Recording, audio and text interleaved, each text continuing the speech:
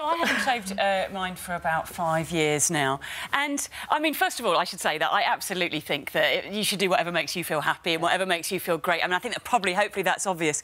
But actually, I think there is a little bit something else going on, which is if we live in a society, and we almost do, where every single adult woman removes every last hair the moment it appears, like, you know, like sort of military operation, do we end up creating a society where, you know, female body hair is considered disgusting and revolting, and then what happens when a young woman turns 12 or 13, starts to grow a few hairs, and her immediate reaction is, this is gross, this is vile, this is horrible. I don't want young women to feel that way, that their natural body has something wrong with them. So in order to not have that, some of us have to take a stand and grow ours and be like, it's good, it's fine. Can I ask, Kate, if it's not too personal, do you shave your legs? I don't shave my legs. I don't have naturally very hairy legs, so it doesn't notice that much. But my armpits...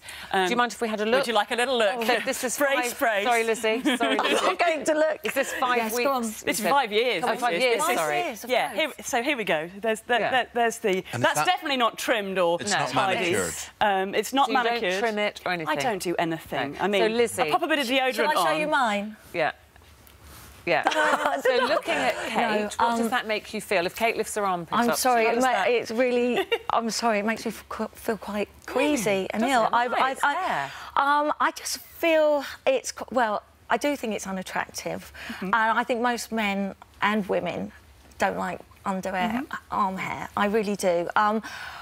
There's just something that it's like Flintstone ages. We've come a long way since then, and I just think it's different for man. If Eamonn lifted his armpit up, you wouldn't go. I just think. Look, I'm sure. You don't know what's under there. If you came down the stairs in a beautiful dress and you had a big bush out of your armpit, Eamonn would say, "Darling, beautiful dress, but what would you can say? you have a little trim under there?" Probably would, actually. First of all, I believe anybody should be able to do whatever they want, like Kate, right? Yeah. Secondly, I don't like hair on men. So this trend at the minute where they all look like Beverly Hillbillies or something from the outback, what's that called? Hipster. What's the hips? Well, it's nothing hip about it. I look at that and I go, ugh. So I don't like that whole look. So in fairness, I wouldn't be overly attracted to hair in general, unless it's falling out of my head, and which then... But so isn't that interesting in a way that...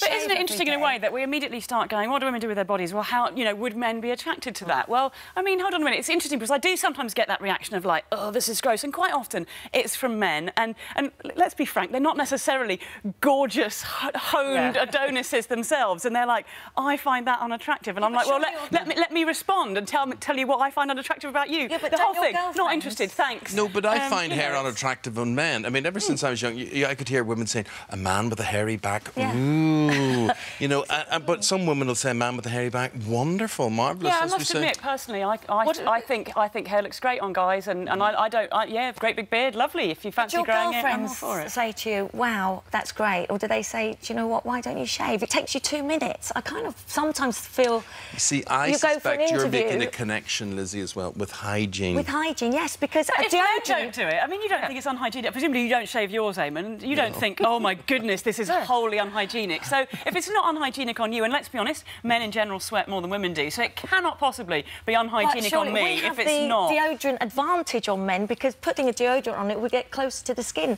And also you get those horrible gloopy, gluey things in the hair from deodorant, which is very unattractive. How often do you shave, Lizzie? I'm not a very hairy person, luckily for me, but I just make sure I do a lot of red carpet events, as you know, and I make sure I carry actually a razor in my bag. Well, all the time? And in my glove anything compartment. sprouts. But I don't want any hair. The last thing, I was on the red carpet recently with a very well-known person, and she said, oh, my goodness, I've forgotten to shave my armpits.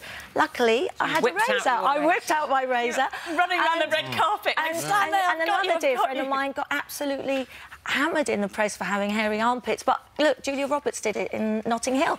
And people felt the same way as me. What should we be telling young girls? We talk a lot about body image. We talk a lot about how girls, you know, are obsessed with how they look, and we should tell them, be confident. It's about you as a person. It's about brains, not beauty. It's about, you know, being who you want to be. We are socially conditioned women to shave. We're just told as we're growing up, and you see your mother's doing it and their mother's doing it. Don't even know why why people we're feel shaving. like not to. But Ruth, look, everyone, if you want to have hairy armpits, great.